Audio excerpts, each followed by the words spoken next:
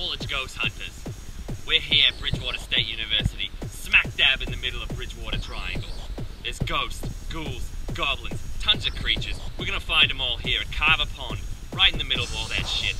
I'm your host, Marty Spector. Get ready for a nice, wild, kind of crazy ride.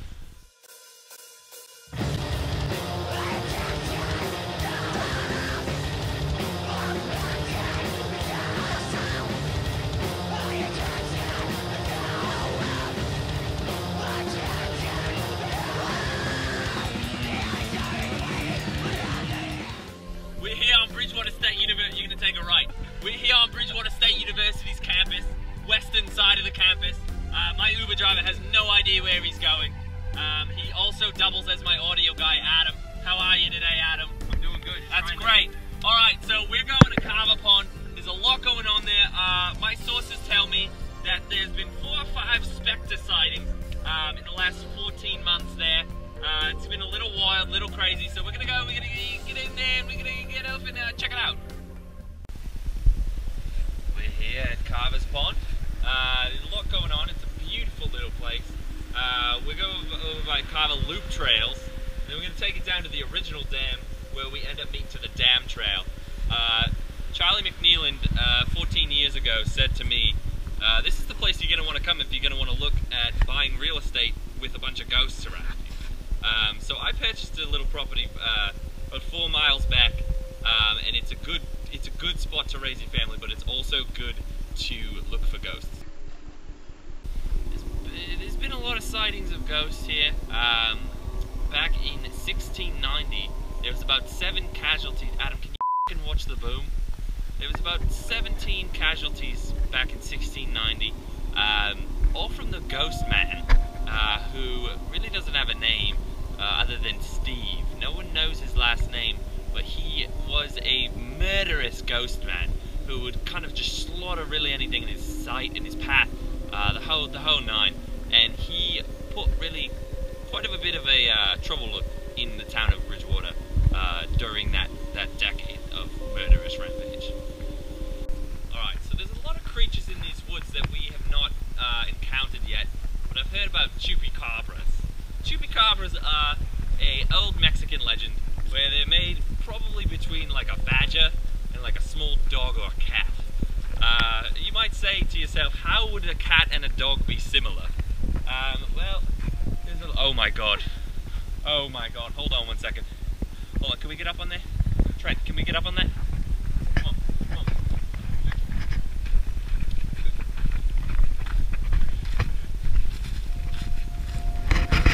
House.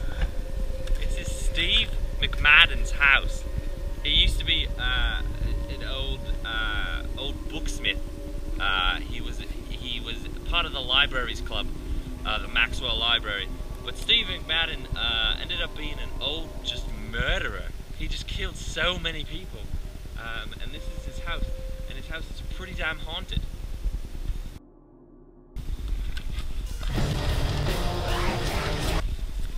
Alright, legally we can't go up to that house. It is still owned by the state. So we will move on to our next thing. We were talking about chupacabras. We're also looking at aliens, which is a funny thing because you think of aliens, you think of Area 51. There's been a lot of sightings of aliens, some sort of paranormal encounters, some sort of ghost type of shit that we kind of run into on a day-to-day basis in our lives, in maybe our dreams. We don't talk about our dreams as much as we should.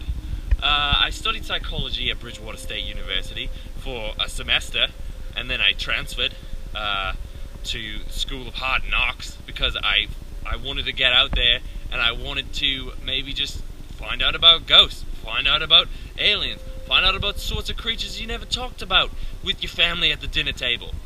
This is what I care about.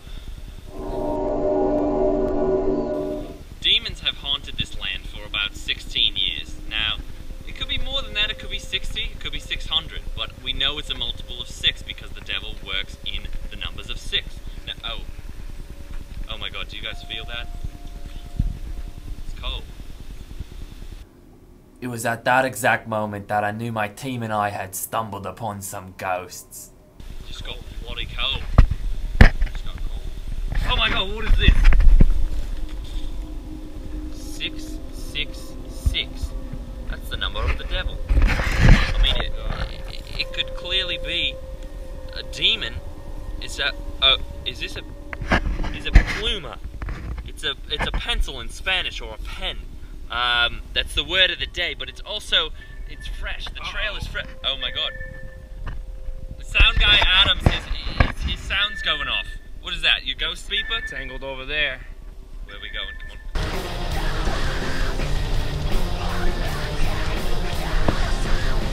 There's a lot in these woods we don't know about, but we're gonna find out today. Careful! That's where it's pointed. I think we have our next clue. Broken trees usually indicate ghosts have been around. There's either been ghosts or there's been aliens. But either way, there's something weird that's been around. Where's your radar point next? Did you turn it off? He has an Android. He doesn't even have an iPhone. What a piece of shit. There it is. Down back on. Looks like we're headed in the right direction. Clue number 3. Bush light not even done yet. Not even finished.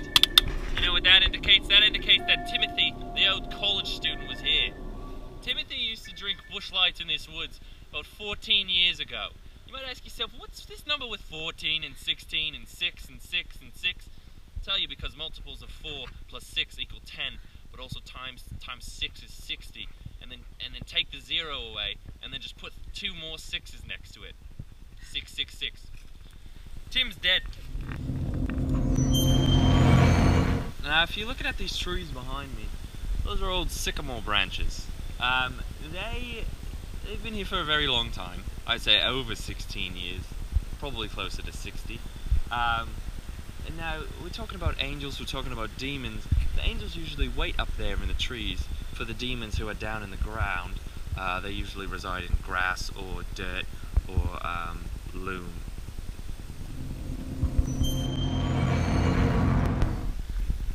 It's a terrible idea. My producer told me to go in a tree. I said, alright, I think I get paid for it, I'll do it.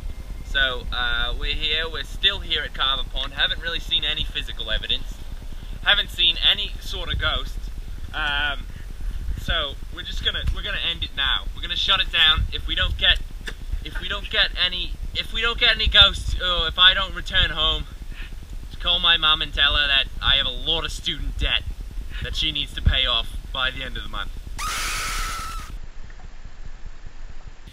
Well, we've learned a lot today at Bridgewater's Carver Pond. There's a lot of history here, and there's a lot of things to know about the Bridgewater Triangle. You guys see that? What is it? See that over there? What is? Oh my god.